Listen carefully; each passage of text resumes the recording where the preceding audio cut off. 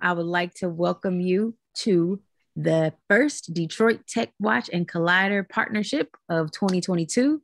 My name is Ryan Nico, and I am here representing Collider, which is a community hub for tech professionals who are leveling up their skills with digital business innovation.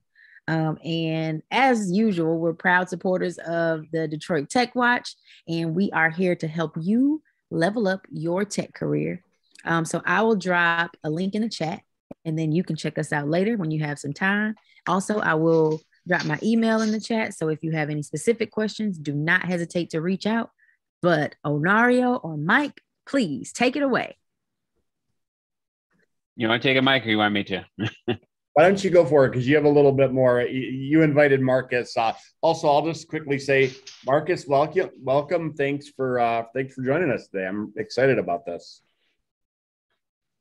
Thanks for having me. Okay, so without belaboring the point too much, I saw Markus down at Strange Loop last year. And TLA Plus is something I've been very interested in for a couple of years now. And Markus gave a great session, like a day-long tutorial on it. And I thought maybe I can get him just to give us a brief intro. It's really a really neat tool, and I don't want to steal any of his thunder, so I won't say anything more. But without any further ado, Markus, take it away. Okay, sure. Yeah, well, hi, everybody. I happen to be an engineer working at Microsoft on TLA Plus for about a decade now, just to give you a rough idea on my level of expertise, I would say. I work on the tools, but I also train engineers at Microsoft in TLA Plus and generally just try to make it usable and help more teams adopt it. In terms of today, what I want to show you is kind of like an excerpt of what Onario mentioned. First of all, I will give you the executive level summary introduction to TLA Plus with a handful of slides. This is where you can lean back and just listen. But then once we get to number 2 here and 3 and 4, I need your help because I want to use TLA Plus to really debug a deadlock in an existing system. And we will see kind of 2 cornerstones or core features of TLA Plus. Formalization of safety and liveness, deadlock, starvation. And then since this question pops up pretty much always, I want to share a little bit of how to connect your implementations to TLA Plus specifications before I give you the homework assignment to really design something novel with TLA Plus, namely the termination for this multi-producer, multi-consumer queue. But let's get started first. Okay, so the 30,000 feet above perspective on TLA Plus is, if you go to Wikipedia, it's a specification language to design, document, and verify reactive systems. So let's unpack this from the back. So reactive systems are concurrent systems and distributed systems usually. So those that exhibit a lot of non-determinism and are thus pretty hard, at least compared to sequential algorithms. Sequential algorithms already are difficult, but reactive systems are even more difficult. So here we need a strong tool support to get them right. But what's more important is initially that TLA Plus is the specification language. So it's not a programming language, and its goal is so that you design your system before it gets implemented and you document it. And that way, don't create a couple of bugs that you then would later implement, right? So it prevents you from implementing bugs. Its creator, it's this person here, and this is not Photoshop. This is taken from his recording, his tutorial introduction to TLA Plus. He's better recognized by this picture here. He's Leslie Lamport, Turing Award winner of 2013. So he made several contributions to computer science in the area of reactive systems. And you can kind of see TLA Plus as the tool that he wished he would have at the beginning of his career when he worked on Paxos and the bakery algorithms and all those difficult reactive systems. And what he really wants to stress now, what I have to stress is that TLA plus, once again, is not programming. The idea here is that create a new artifact in the software development process that's in between our prose documentation and our implementation. Just recently, I was presented a prose document, about 60 lines or so of Word in a Word doc. I translated it into 600 lines of TLA plus, approximately. I think once this gets implemented, it's perhaps 6,000, 60,000, 600,000 lines of code. Now, without TLA plus, there's this huge disconnect between the prose and the actual implementation. If we really want to understand something, the prose document doesn't have enough semantics, and the implementation, it's just too much detail. And TLA plus tries to be kind of in the middle ground here. And this is the fundamental idea. We have a new artifact, another truth in the software development lifecycle. And also, we don't sell snake oil here. It doesn't free you from thinking, right? It's not a tool where you insert your program code and then you get a yes and no answer out that says correct, incorrect. Quite to the contrary, it's actually just a thinking aid that helps you to be more powerful and to catch your thinking mistakes. But it doesn't free you from thinking. Okay. The perhaps most prominent application of TLA plus was written about in 2013, 2014, when a group of Amazon AWS engineers designed systems such as DynamoDB or S3, and I don't know, a few others. And for those that don't know, DynamoDB is this planetary scale NoSQL database. So replication, there's a lot of stuff that can go wrong, right, when you operate this system. So you have to account for all of these failure cases. And the initial design they wrote, they used whiteboard designs, design discussions, handwritten proofs to convince themselves, okay, this can work. And then they wrote a prototype, right? This is what the usual software development process looks like. Sketch a design, implement it, test the hell out of it, and then rinse and repeat. And then later in production, you learn that you didn't catch all the corner cases. So they were kind of probably smart and looked at various formal methods. They happened to like TLA plus best, and they wrote a TLA plus specification for DynamoDB. And this logic checker TLC, this tool that comes with TLA plus, even after this design was prototyped and tested, still found a bug. And this bug manifested after 35 steps. In an implementation, it probably translates into way more steps, but at a high level spec, at the high level spec level, those were 35 steps. I think humans usually can handle like 7 to 9 variables, right? So 35 steps is pretty difficult to reason through without getting lost. They were pretty happy with it. Long story short, they wrote in the CACM paper here, using TLA plus in place of traditional software, proofwriting would thus likely have improved time to market, in addition to achieving greater confidence in the system's correctness.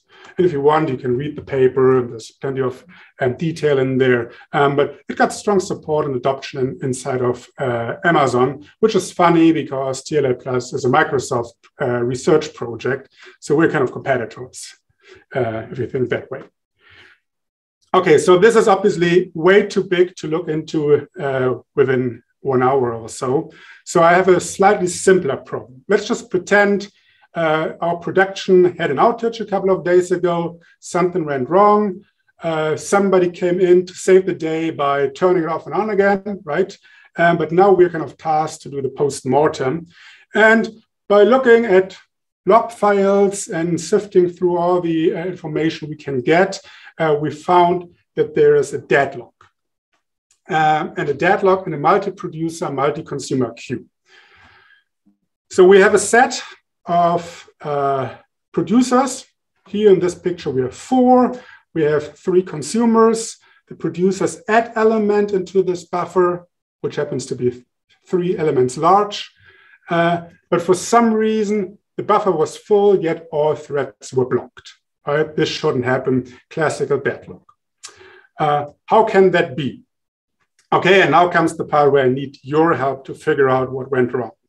So here is kind of the C code that we found in our system.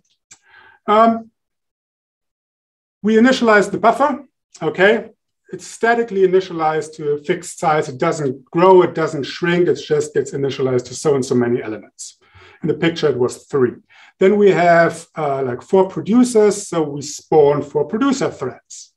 And we have 3 consumer threads, so we spawn 3 consumer threads. And they execute the producer and the consumer function, okay? So let's move up there. So producer, straightforward. There's a while loop and non-terminating while loop. We acquire a mutex, so log, we get hold of the log, the producer who's currently executing. If the producer finds that the buffer is full, okay, that can happen, right? It waits. This is the only thing it can do, right? It waits on this modify condition. And it keeps waiting until the point that somebody else sends a signal. So the producer resumes again. It finds that the buffer is no longer full. It adds an element to the buffer. It in turn signals somebody else, and it unlocks the mutex. And the consumer kind of does the inverse, except that it checks the buffer to if it's empty or not, right? If it's empty, it waits again. Otherwise, it removes the head element, it signals, and it unlocks. And we don't even care where this element goes that it removes from the buffer because we're just interested in the deadlock. Okay, so in other words, there's no real interleaving here, right? So whenever somebody is a producer holds the producer, the mutex here, there are no consumers actively executing. And likewise, there are no consumers executing when there is a producer inside of this critical section here, appending an element to the set, to the buffer. Okay, so does anybody care to venture a guess of what the problem is? How can this thing possibly deadlock?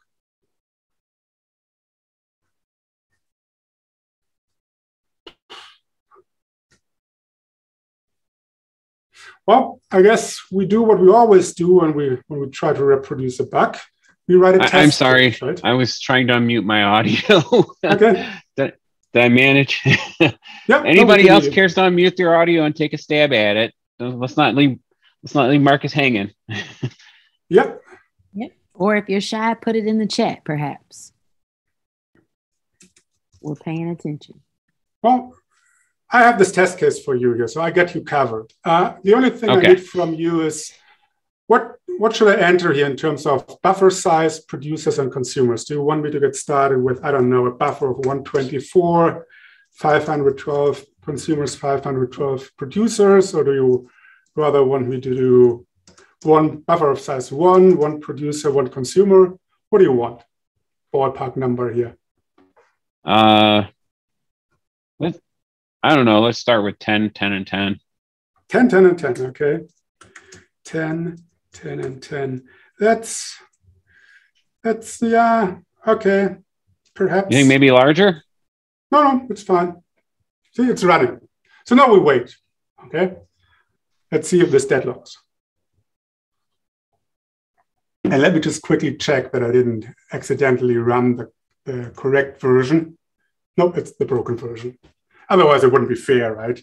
So while this is running and hopefully eventually exhibiting the deadlock, let's move over here and look at the TLA Plus specification. I will make this smaller. So here on the right, we now have our C program, and I will explain to you how this translates into a TLA Plus spec. Okay, it looks a little bit more different. It looks different to program code because TLA Plus is actually logic. So it looks more mathy, less like C or an imperative programming language. But fundamentally, it all describes computations.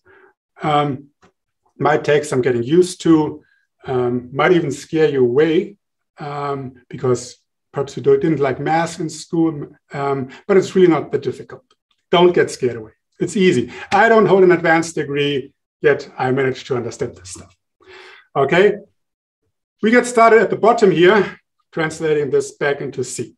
So what happens here in the init and next is that initially we say, okay, the buffer is empty. This is just syntax here that says the buffer is empty. It's an empty sequence. And this wait set variable here also is initially empty.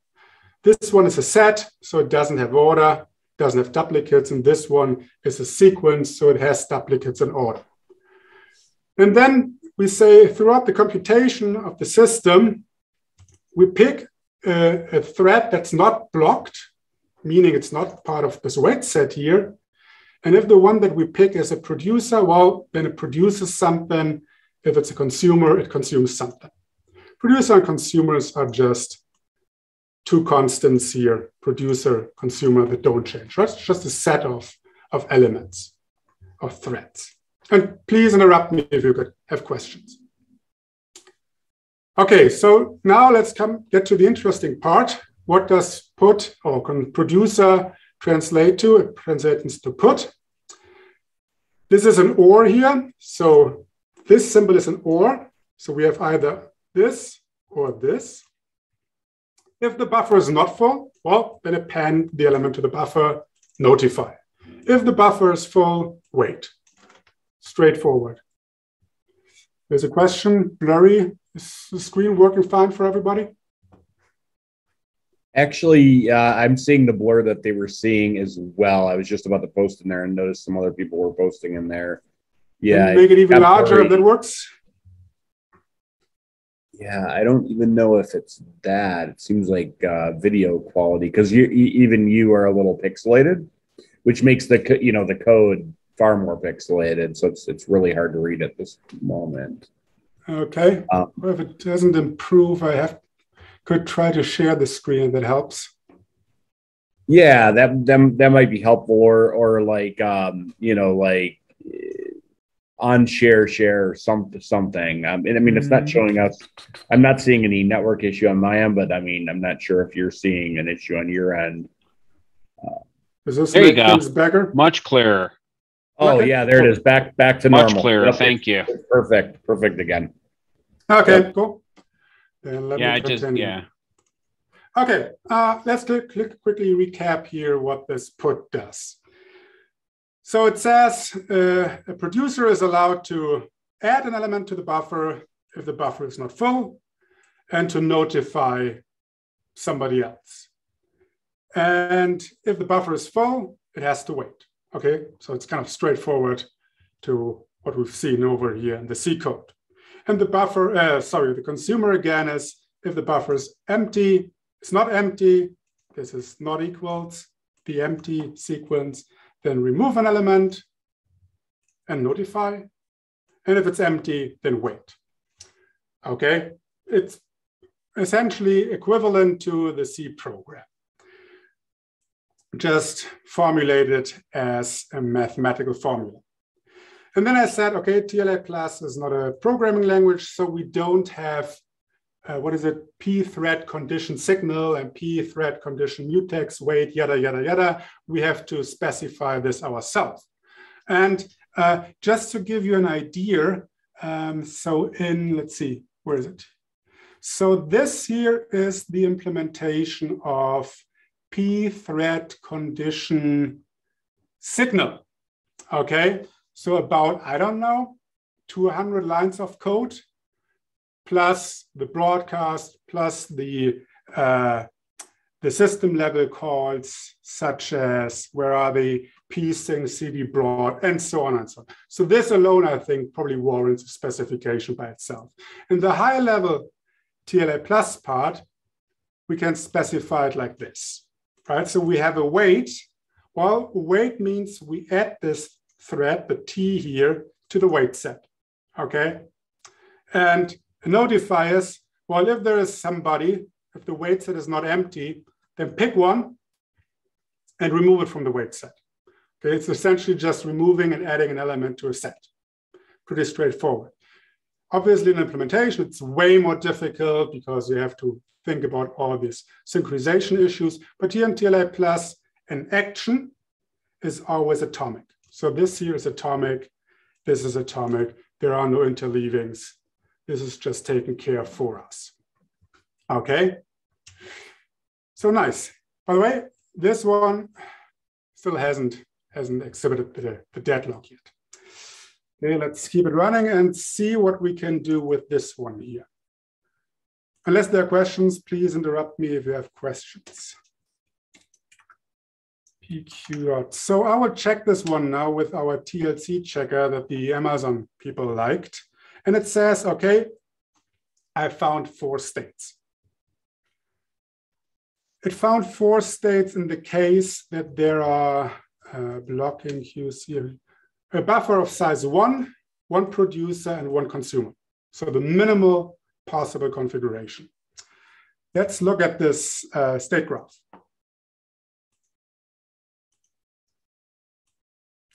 Make this bigger. Okay, I hope you can see it. So we start in this gray state. The buffer is empty, the wait set is empty. We can do a get operation when that on an empty buffer causes the wait set to contain C1, right? So the consumer has to wait if it tries to get something from the empty buffer. From here, a producer can add an element to the buffer, and then I'm removing the C from the wait set. From here, we can go to this state where the producer tries to produce again.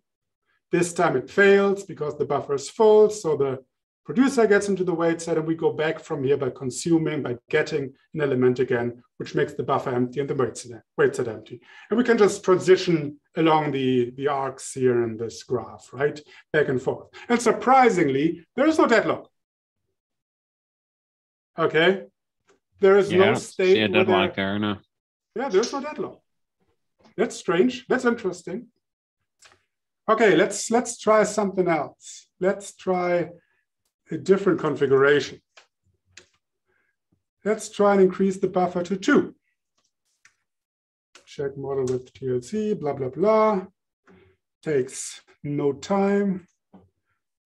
Opening this is always a little bit painful. So we get 1 extra state, but again, there is no deadlock, right? So there's no state where the wait set contains both threads.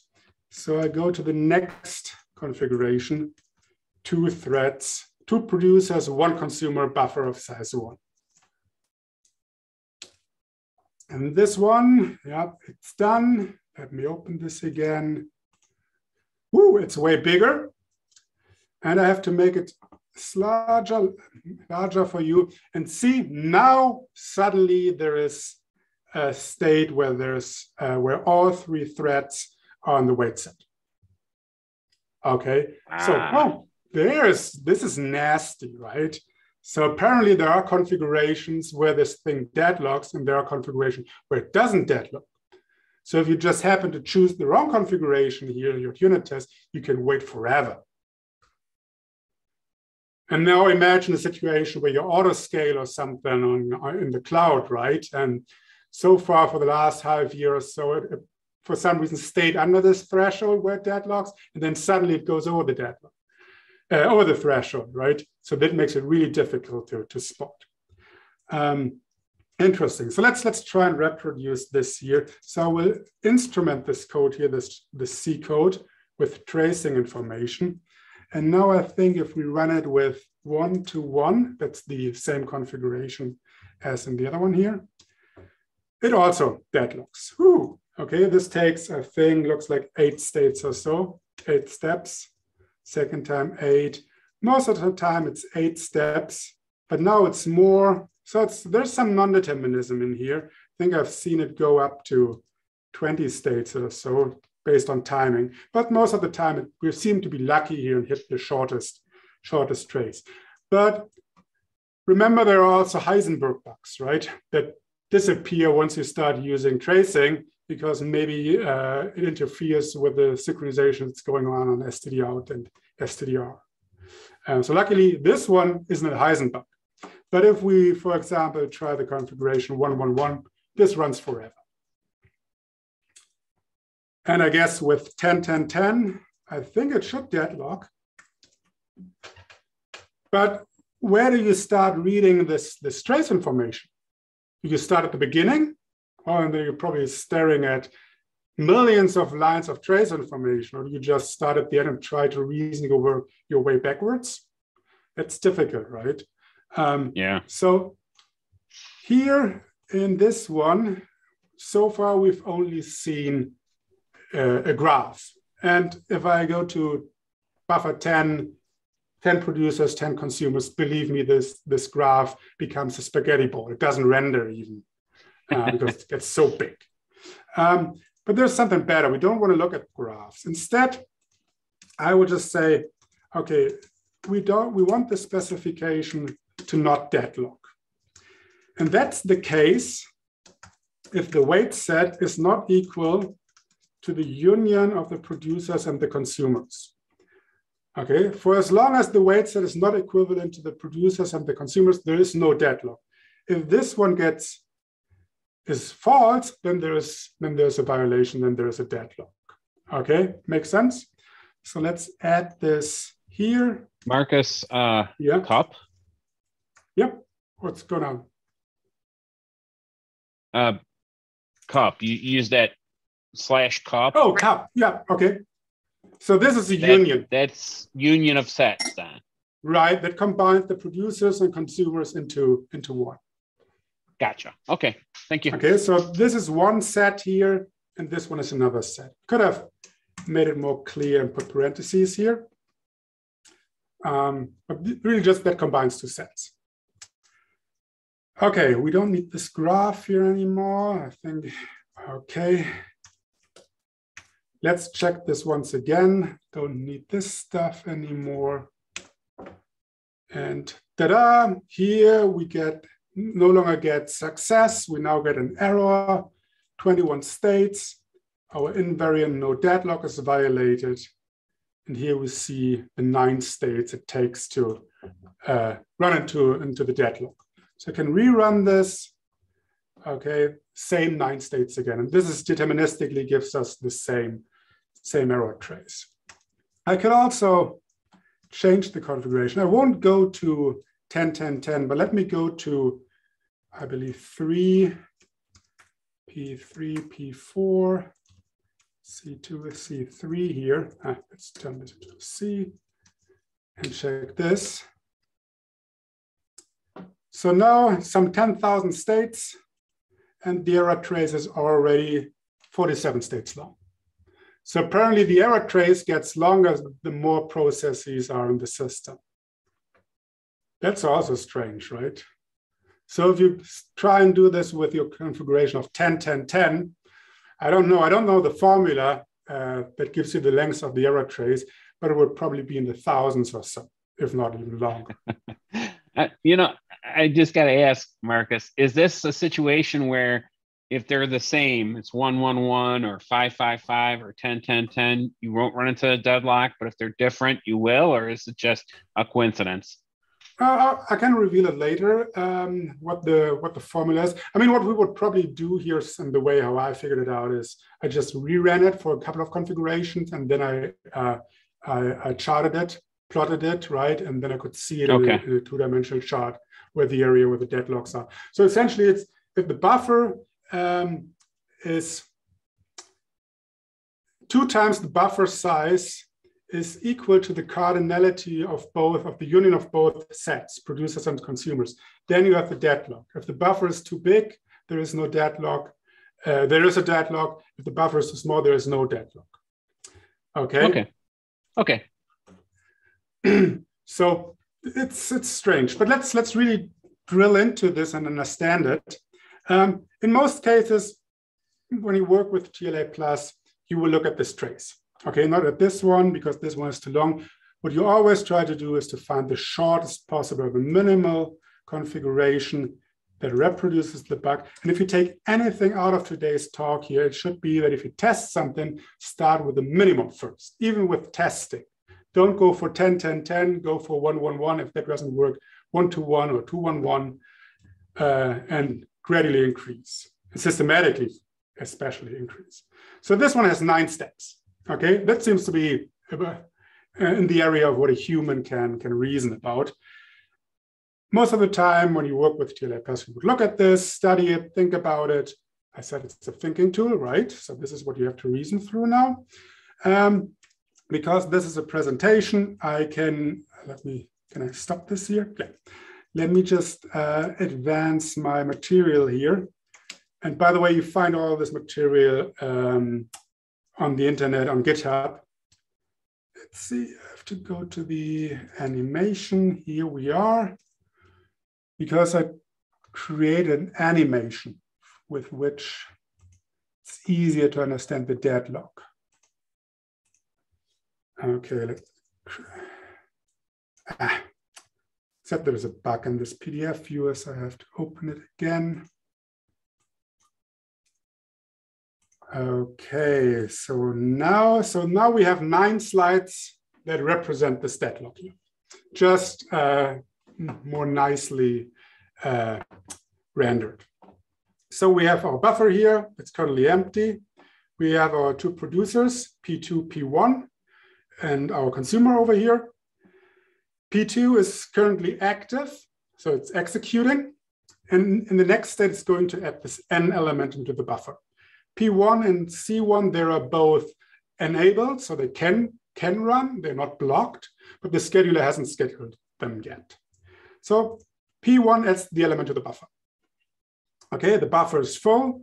P2 keeps control and tries to add another element to the buffer. Obviously, this fails, right? So P2 gets blocked. Our scheduler, the system scheduler, decides to make P1 the active thread. So it gets control. What it tries to add an element to the buffer. This fails, it also gets blocked. But that's fine, right? Because now it's the time for the consumer to remove the element from the buffer. Okay, it takes the N out of the buffer, immediately again tries to retrieve another element. There is none, so it gets blocked. But since something happened to the buffer, P2 got active again. And now P2 adds an element to the buffer, and it notifies P1. It tries to add an element again, it fails, and now P1 is the only active element, thread. It itself cannot add anything to the buffer, and here's your deadlock. So here, the moment here is where the deadlock actually happens. So it doesn't happen in the last state, it happens in this state because it adds an element, P2 adds an element to the buffer, and it notifies P1, right? And in this case, this is wrong. There are cases where this is fine, right? At the beginning, it's fine to notify P1, right? But in other cases, it subsequently leads to a deadlock. Okay, so what could be the fix?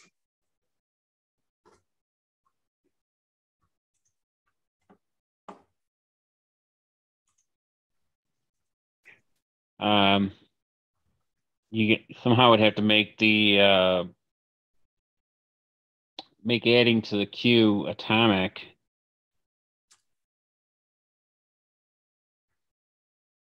Well, I think. So that's actually atomic. Look at this trace again. So this step is atomic, right? So we atomically add the element to the buffer and send the signal to one of the waiting threads. The problem is with the notification. So if you happen to know the API of pthread condition wait, pthread condition signal, there is a pthread condition broadcast. Okay, so the difference between signal and broadcast is that signal sends a notification to one thread, one waiter, and broadcast sends a signal to all waiters. Okay, so in other words, we do something not like a notify, but a notify all. Let's see if that fixes our specification.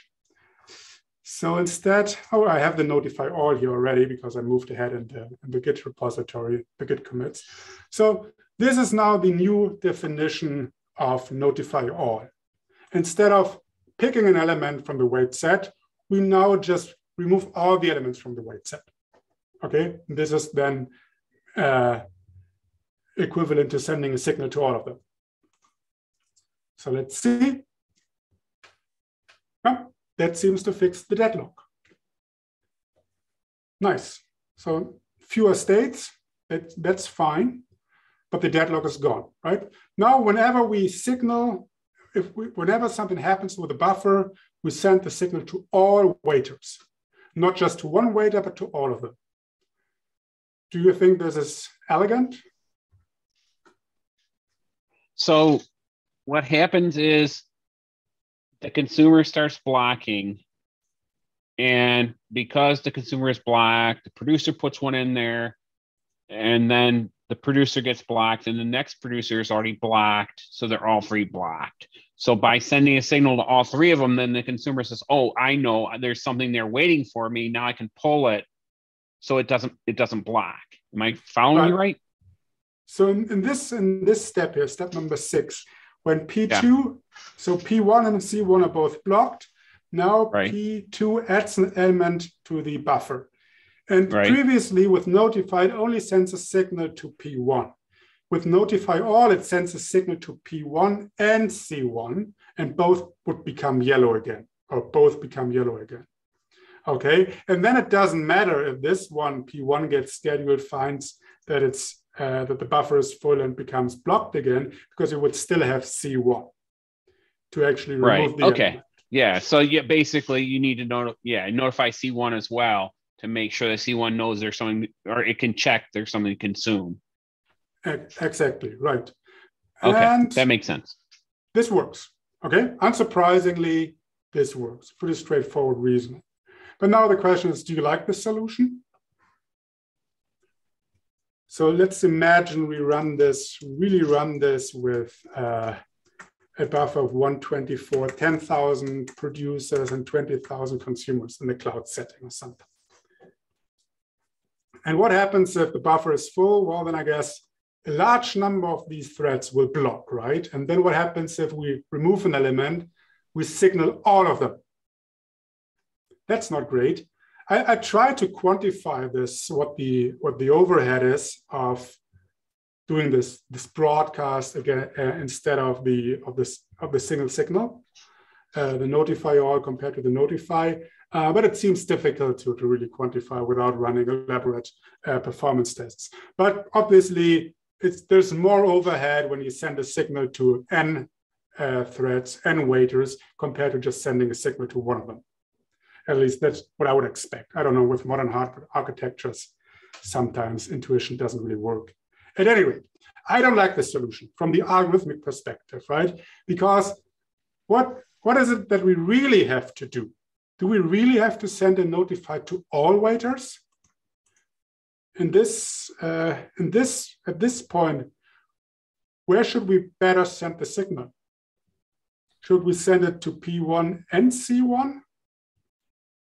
I was thinking send it to consumers, right? Yeah, I was just going to say send it to consumers or a set of consumers. Yeah, kind of like a ping pong type thing. Exactly, right? That would be way more elegant. Instead of using this kind of shotgun approach where you just randomly shoot at a group of things and hope to hit the right one, why not actually be smart about it and really just notify the other type, right? If we if it's a producer that adds an element to the buffer, well, then by thinking this through, you know that the only element that can act on this is a consumer, right? So there's no point really to notify another producer. Well, at least it seems. Maybe it causes another bug, but let's find out. So let's define notify other. There is, by the way, no notify other in P thread condition. There's only broadcast and signal. But here we are free to do whatever we like, right? So I would say this takes some other. And then I say that if the wait set with the other is non-empty, well, then there exists a T in, copy paste this stuff here. And I will, once I'm done typing, I will explain what's going on here, okay? Wait set prime minus T else wait set prime equals wait set. Okay, so here the put notify all gets rewritten to notify consumers. And this one gets written to notify other producers. So when the consumer does a notify other, it notifies producers. So here we get the set of producers. We take the intersection, that's the cap, of the wait set and the producers. So it only leaves the producers in the wait set if there are any, meaning this is non-empty, or then we pick one of them. And in other words, we could say that in this case, it's a type P here, right? And then conversely, notify other for producer, ads, and a consumer. And now we really get, I guess, a typo somewhere. Wait set, right, I think it's up here. This has to be this. And this also works. Okay, for some reason, and this has nothing to do with performance, this has more states. You can kind of think about this way, but if you just individually notify threads, then there are more possible combinations that you can notify threads, right? Compared to when you always notify all of them. So this is why we have more distinct states, but it doesn't mean that it's slower. There's no translation of this into actual performance. But yeah, so this one also works. And I think we all kind of have the intuition that this is at least the more elegant solution. When we have a producer, it notifies a consumer. And if it's a consumer, it notifies a producer. But both solutions fix the deadlock. That's nice. So everybody happy so far? Let's see, where is it? Let's move this one here. Okay, so we could probably ship this now and send it to production. We would have to figure out how to implement this here, right? Because as I said, there is no notify other. Let me show you how it's done. Well, I guess I can just.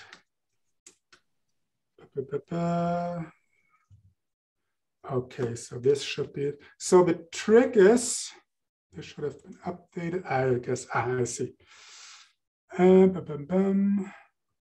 So we have to look at the implementation of the same data structure in Java. Okay, it's called array blocking queue in Java, but it's the same algorithm that's implemented in Java, the correct version that's implemented. And the way to implement it is you have a lock. Well, we previously also had a lock, right? The mutex. But instead of just one condition, we have two conditions. We need two conditions. It's like having two wait sets. Okay, we have a condition that says not empty, and we have a condition not full. The producer notifies on one condition, and the consumers wait on this one. And conversely, the consumers notify on the other condition, and the producers wait on that one. So you have this kind of overcross relationship here between the two conditionals and the producers and the consumers. So from here, everything else is pretty much the same like in our specification, except there's way more detail here in the implementation of the array blocking queue of Java. Okay, so this would work. Does anybody see problems?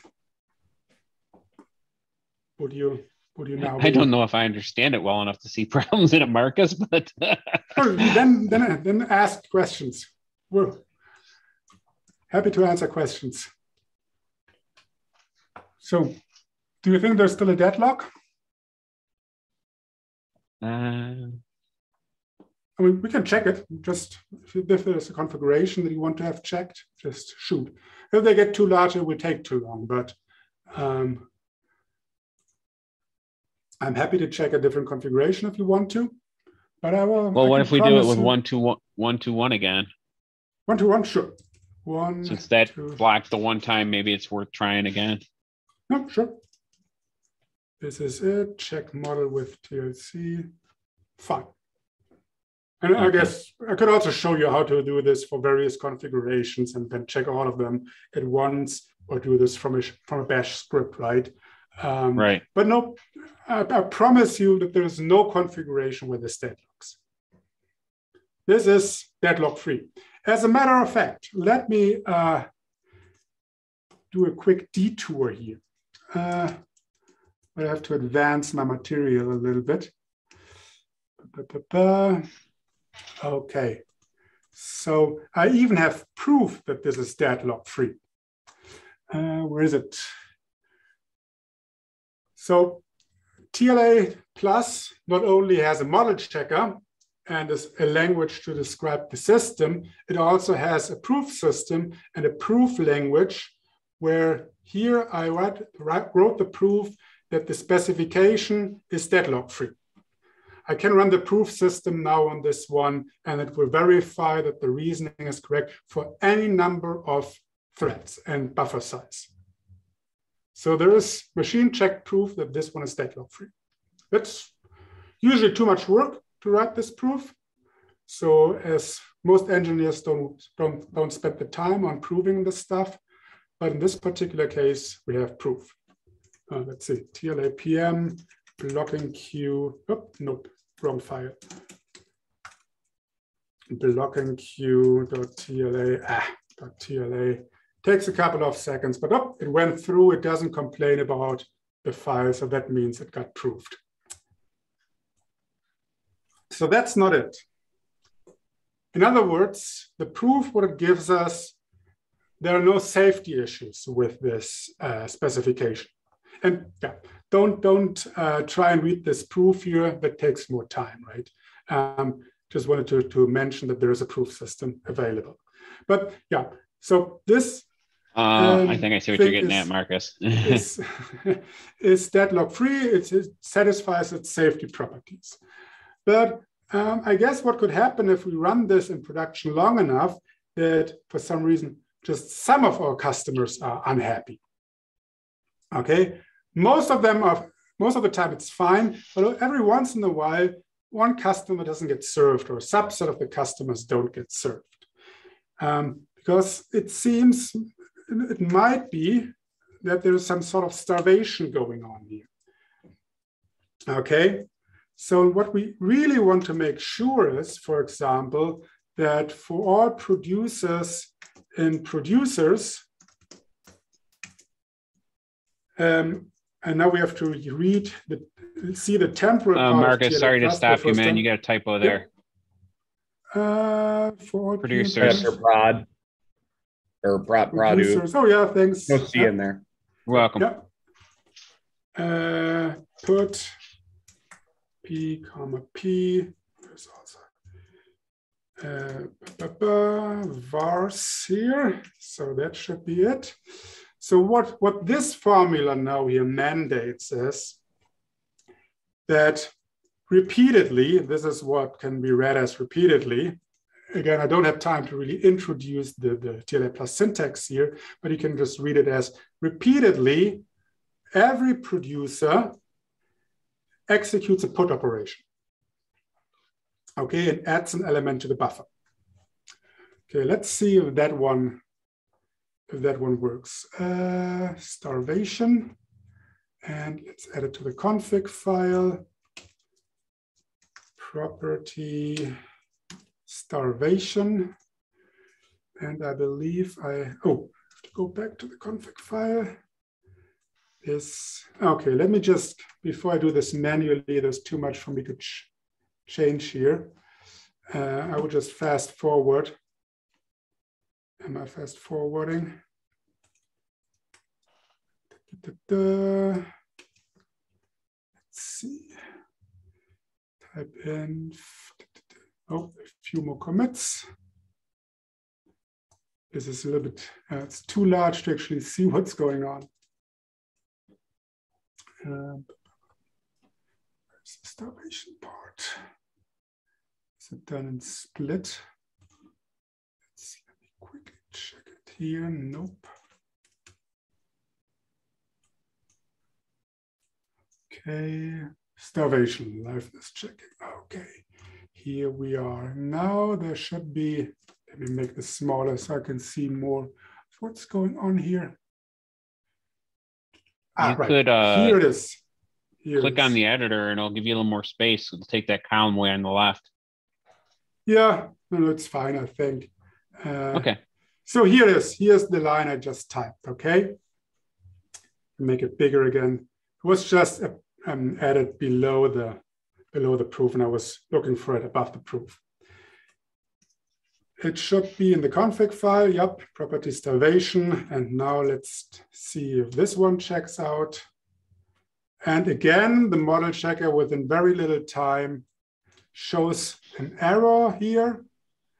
That this time, instead of being a sequence that ended in a terminal state, now has this funny state that says back to state. So in other words, we have kind of a loop in here. Well, if you read this through, you will see that there is a thread here, a producer, that never produces an element because it's always waiting and never really adding an element to the queue, which is, I guess, not really surprising because there's nothing in here in our specification that says that this should happen. Okay, and the difference now here between the previous problem we saw, which was a safety violation, this one is a so-called liveness violation. So where a good thing never happens. Okay, and this is one of the features of TLA Plus that you don't usually find in other formalisms, that it has first-class support for both safety and liveness. Most formalisms let you check safety properties, nothing bad ever happens, but they don't let you check the good thing that eventually happens. Here in TLA Plus, this is first class and can happen. Okay, a question about liveness or safety, stuff like that. What's the way here to make this now satisfy its liveness property? What do you think?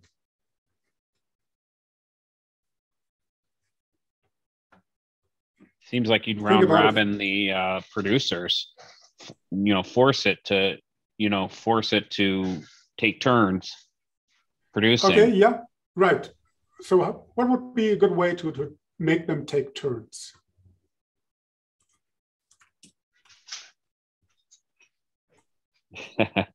Wish I knew.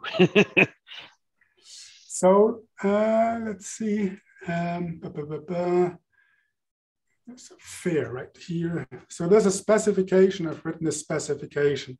It's almost the same specification. Here's your put. Here's your get. Init, next. There are two differences to what we've seen before.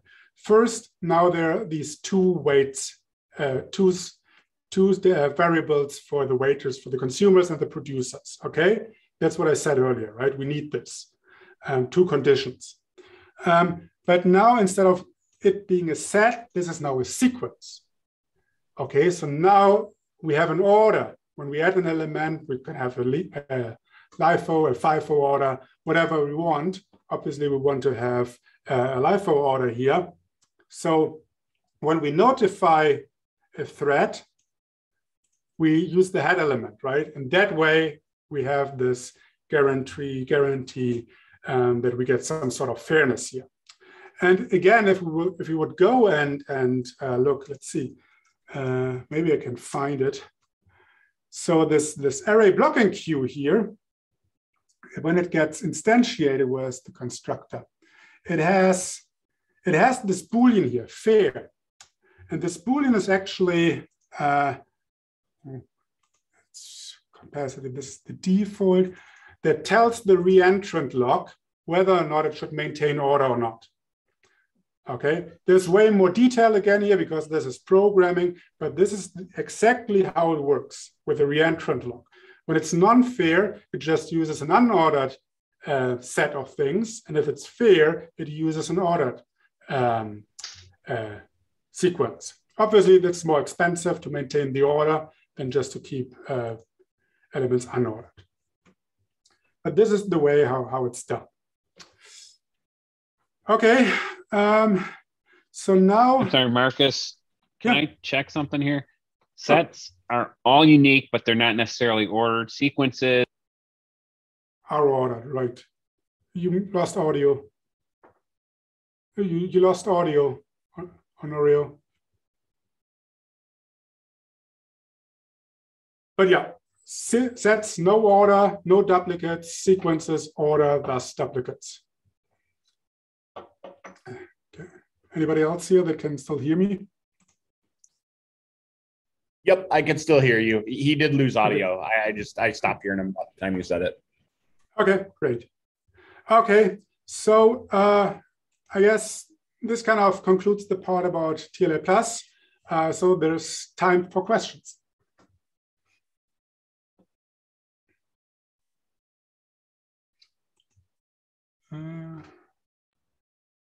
I have just a quick one. So are you just running that in VS Code and with terminal commands, or is there like a standard set of scripts that you would use or tools?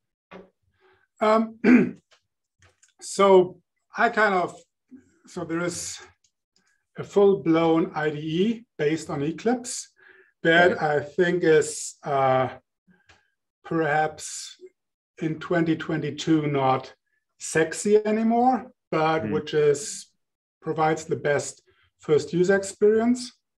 It has the most guidance. I would suggest starting with this one. With the VS Code extension, it's more bare bone, it's more lightweight, has fewer features, less guidance. So download the TLA Plus toolbox. That also comes with a bunch of examples, beginner examples, and Lamport's video course, from which I stole the screenshot with the clown nose.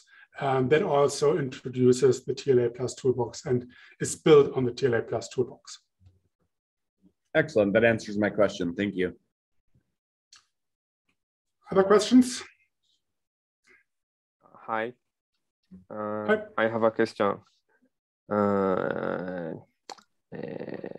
As far as I know, PLC model checker itself has deadlock checking, right?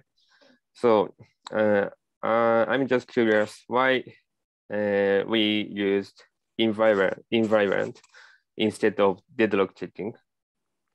Oh, right. So let me just rephrase the question. So here I stated this invariant, right? Where was it? I think earlier it was called no deadlock. Whoop. This was called no deadlock. Now it's called invariant. And TLC happens to have a flag. Check it here. If I remove this deadlock checking, then we wouldn't have to state this, or there's no deadlock anymore, so it doesn't find a deadlock. But there's built-in support in TLC for deadlock specifically. The reason why I didn't use it is it looks more magical, and it also only works for deadlocks and doesn't work for arbitrary safety violations. Whereas this is really the technique to state arbitrary safety violations. I hope that answers the question. I see. Thank you. Thank you. I got it. More questions? Hey, Markus, Dan here. Just I guess, shout out quick. Thanks. This is an awesome intro. I think you gave us kind of a good how and what, but I guess I'm curious a little bit of like, from your experiences, when do you tend to use TLA? Like to me, it feels like it's somewhere in the middle, right? It's not like test first, testing where you're doing it ahead. It's not necessarily when the problems are there. I guess just kind of thinking through that, what's your thoughts on? Yeah, that's a great question. So the short answer is that I've never written a spec that afterwards I thought, okay, this was a waste of time. This has never happened to me. Whenever I've written a spec, it kind of paid off. There were multiple occasions where I didn't write a spec because I thought, okay, this is easy. And then in hindsight, I thought, dang, I should have written a specification. But that's just my personal observation. I think more generally, there is obviously, I wouldn't say overhead, but there is a cost of writing specifications that usually you get some return on later because you don't run into issues. To give an example, I once wrote for the TLC model checker itself, I wrote a weight-free hash set that has some parts of it in memory, the other parts on disk. And again, this is all weight-free, so there is no locking whatsoever. This is notoriously difficult to get right. So I wrote the specification. I was interested in performance, so I also wrote a couple of prototypes. So I used kind of an iterative process. And once I was done, was happy with the performance, was happy with the correctness because the model checker gave the green light. I wrote the final implementation. And once I shipped it, I've never gone back and changed a thing in this piece of code. There was no bug, right? And that was just me, a single person writing the specification and the implementation for something that's, yeah, notoriously difficult to get right. Another example is if you think of any other engineering discipline, I know it's kind of old to talk about building skyscrapers, but when you build a skyscraper, you don't start out with laying out the foundation and then somebody else starts building the interior. No, everybody starts building more models and models and models on top of models before everybody is kind of happy that this is good enough, and then the real work starts. And I think software engineering is not there yet, which is, I think, and TLA Plus is one way to fill this gap. If you look at the, now more hands-on, look at the, where is it here? The set of examples. We have this examples repository on GitHub. There are 85 examples. You will find quite a few for textbook algorithms. For example, or more specifically, Raft and Paxos, two consensus algorithms, which both have been kind of designed with TLA Plus. Other textbook algorithms, bakery algorithm, and so on. But for example, also here, the specification of how this thing called level checking works in TLC, or of the TLC model checker itself. Or more technically, I can point you to, where is it? To this beautiful blog post here, using TLA Plus in the real world to understand the glibc bug. That's related to this broadcast and signal that I talked about earlier. And here, the author uses it to really reproduce a real world issue in this library. There are a few more for Python code, issues in Python code, and then also other distributed systems like the implementation of Raft in MongoDB, and so on and so on. There's a fair number of specifications that are perhaps a little bit more, I would say, enterprisey, where you have the integration between Kubernetes and something that runs on top of Kubernetes, something like that. Those tend to be kept private, written by some companies such as Microsoft, right? And they don't share it, which is a little bit unfortunate. But yeah, usually it pays off to write the specification. Oh, it was a long-winded answer. No, that was good. You showed us some things that you hadn't referenced before, so good to get into it. No, I think that answered it. I think you did sum it up at the beginning. Like, there's a cost, and right, it's all about that value equation we have to think about as we build things. So awesome, thank you.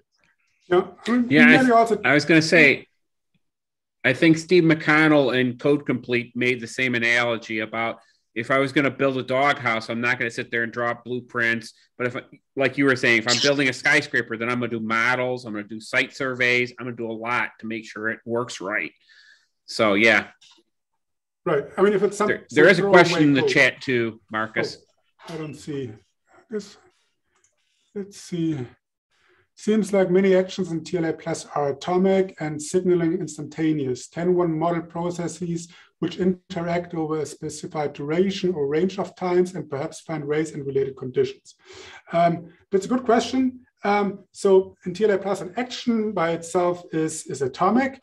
But if you want to, for example, model something like message passing, you would have a variable that represents your channel, and then you add an element to the channel in one action, and you would have another action that removes the element from the channel again. And that way you get this non-atomic interactions and also get the model checker to check all possible interleavings. And so that's very well supported. I don't know if you're also interested in real time. Sound a little bit like that. Lamport wrote this paper with a catchy title. No, I have to make sure I get this right. Real time is real easy or something like that. Essentially, he shows in the paper how you use TLA Plus to check real-time systems with time advancing. But yeah, okay, yes, real time. So yeah, this paper, real time, let's see, Lamport, real time, real easy, I believe. Real-time model checking is really simple and real-time is really simple. Those are the two papers that I would recommend when you're interested in checking real-time. Because if you think about it, checking real-time properties is actually just checking safety properties, because there's a finite sequence of states before you run into a state that violates the real-time guarantees. Yeah. Other questions?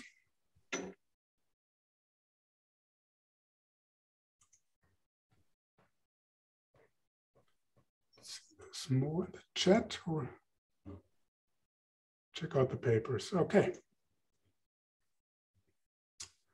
Well, if there are no more questions, then let me just, yeah, go ahead. All right, I'll ask it since no one else seems to be wanting to ask it.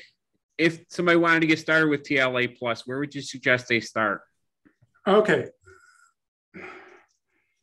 Again, good question. Where are my slides here? Okay, so the best freely available course is Lamport's video course that he recorded a couple of years ago. That consists of 10 episodes or so, or 11 episodes, aka.ms/TLA, where he really gets started at the beginning. What is TLA Plus about? Every episode is perhaps half an hour, 20 minutes to half an hour. But don't be discouraged if it takes you 3 hours to watch one episode. It's dense material. You can also go to GitHub, find my material here at akm.ms/TLABQ, TLA blocking queue. They can retrace today's tutorial here, and there is more in there. There's stuff about the proof that I haven't really shown you. You can probably just skip over it. There's stuff about how to relate the implementation, how to check that the implementation conforms to the implementation. And there's also stuff in there, which is actually my homework assignment for you guys. And if you want a homework assignment, let's see, where's the history? Code. Oh, I think I have to click here. So this was kind of working backwards, right? We had a specification. We had an implementation from which we derived the specification and then found 2 bugs: starvation, liveness issue, and a deadlock, a safety issue. Now let's say while we're at it, right? Now we finally touched this code base, so let's now add this feature that has been missing forever, which is graceful termination. So how do you gracefully terminate this system where you have an arbitrary number of producers, arbitrary number of consumers, and you want to stop all of them with an empty buffer? So you don't want to kill them, you don't want to lose data in the buffer, and you want to make sure that this all works. So this is now kind of forward designing a new feature. The solution is in the repository. I don't want you as homework assignment to specify the TLA Plus, but try and sit down and on a piece of paper or Word document, try and specify the algorithm in prose, right? It doesn't have to be formal math. It doesn't have to be TLA plus, that you think would make sure that this requirement works. Because this is probably the best way to learn TLA plus, to get used to this formal thinking. And then once you're done with your solution, compare it to mine. And it's surprising because there are many answers to this question on the internet. And there are quite a few that are actually incorrect, even on Stack Overflow and paid sites where you would expect some level of quality.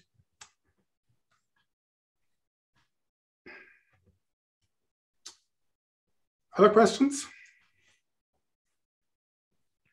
Oh yeah, I know. Also, we'll be back in a second.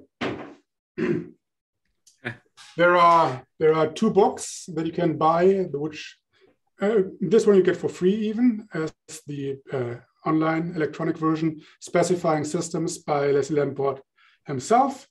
That's kind of the canonical book on TLA Plus with advanced features. This one is more hands-on, practical TLA Plus. It's mostly the Pascal dialect that sits on top of TLA Plus, which has extra syntactic sugar that makes TLA Plus look more like an imperative programming language. And it comes with lots of exercises. So this one is also nice.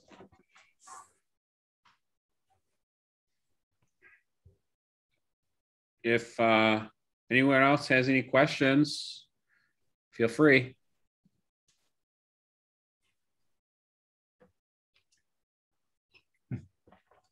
I guess no one else has any questions right now, or they're too shy to say something. Okay, well, then I will say thank you so much for your time, Markus. Really appreciate it. Yep, it was fun. Yeah, thanks, Markus. Really appreciate you coming out. This was super interesting. And I've got plenty of concurrent systems that I'm interested in testing this out on. Yeah, great. Okay, thanks for having me. Okay. Excellent.